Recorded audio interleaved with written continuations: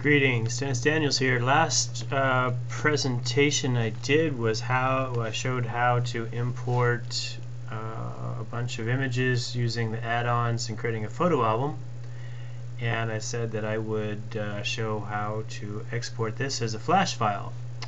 Easy peasy, it's built in. I'm using LibreOffice 344. Now we're going to file and then export, and we're going to look at formats here. Let's make this bigger, maybe. Formats, and down at the bottom right here, well, yeah, you'll see it. Macromedia Flash SWF, and click on it and it'll create your flash for you.